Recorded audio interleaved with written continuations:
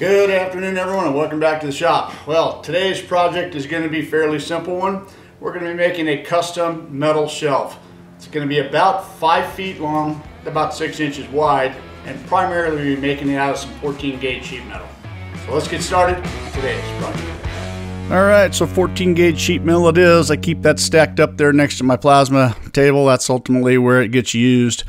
So the first thing I got to do is slice off a 6-inch piece. Now, I got these markers at the Bar Z Bash earlier this year. These things are pretty cool.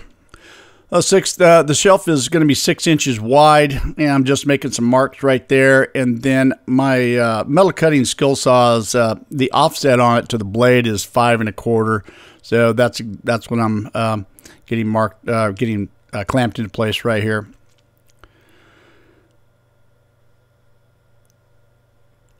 Alright, so I'm going to go ahead and cut this off. You can see that I've got my long sleeve shirt on and some gloves. The only bad thing about this metal circular saw is it throws chips everywhere. And, you know, if you don't have a long sleeve on, some gloves, it's a bit of a problem. But other than that, with a steel thunder blade on there, it cuts it like butter. So there's the first piece right there. The idea here is to get all the pieces that I need to make this thing.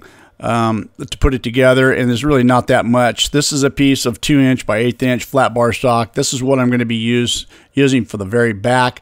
I reached into my little metal supply here for the short pieces, and I found another piece of 2-inch by 1/8 inch shorter pieces.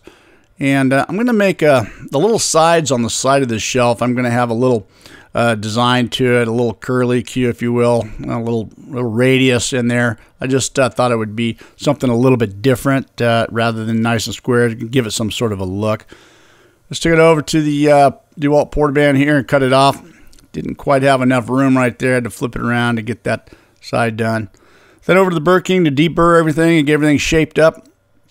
And I want to use this piece right here as the template for the next piece, but you can see that my pencils right here, I love these pencils, these silver pencils, by the way. I'll put a link in the description for those. I get them on Amazon. I just took them over and got them sharpened up. It's nothing like having a nice sharp pencil. You guys might want to wonder why the orange tape is on the end of those pencils. I got a bad habit. I have a tendency to put these things in my mouth, and yeah, the tape helps with that. If I don't, they come apart. Anyways, there it is, just marking it up right there, and then get that over to the Portaband and cut this piece out right here. You know, I didn't have any problem getting around that radius. It actually worked out pretty good. Sometimes, you know, the blade being thick like that, it can't make very sharp radiuses, but that worked out pretty good. Over to my overhead storage to grab a piece of 3/4 by 1/8 inch flat bar stock, and this is what I'm going to use for the front ledge of this shelf. You know, this shelf was inspired by the customer. They saw that on the internet someplace, and so it's similar to the one I'm making. Is not exactly that way, but similar to. But this is what they're looking for.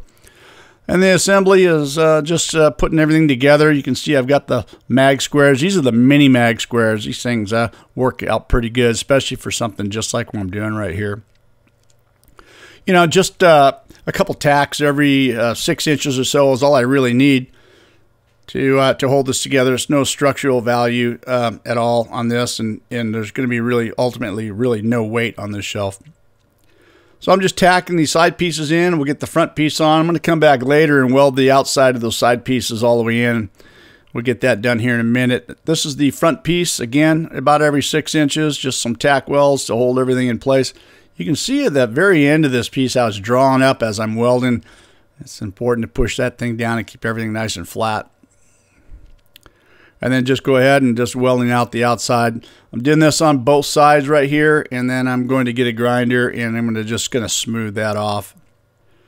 All right, so with a 60 grit flap disc for Mercer is all I really need to kind of smooth this thing off a little bit. You know, I've been using 27 grit, 37 or 36 grit too. It's a little bit aggressive. That's the beauty about having these different grits and flap discs for this reason right here. This is 60 grits, a nice smooth little finish. And then a little cold chisel to get all the BBs and spatter off the weld. You know, just kind of clean things up a little bit. And just wipe it down with acetone. I want to get any kind of grease and anything that would be left on there prior to getting some paint on this. But Before I do that, I thought it'd be a great idea to get some mounting holes in here. Now, my thinking that the shelf is 5 feet wide, so I thought if I come in 6 inches from either end and then mark every 16 inches on center, most houses typically stud spacing is about 16 inches on center. So I'm hoping that when the time comes and I get this shelf mounted, then I'm going to be able to hit the studs. It doesn't always work that way, but hopefully that's the case in this situation. I'm going to be using some drywall screws, some 2-inch drywall screws to do this. The shelf's going to be painted black, and the drywall screws are blacked. And then I'm just going to recess them in here, a little countersink right here to so those screws will be able to sit right in there really nice.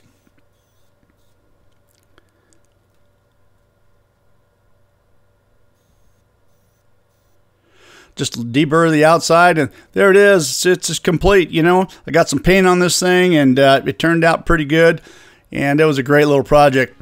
I hope you guys enjoyed watching this this video. Thanks for watching. Don't forget to check out the website at JIMBO'sGarage.com. Follow us on Facebook. Check us out on Instagram. Thanks for watching. We'll see you guys next week. See you next time on Jimbo's Garage.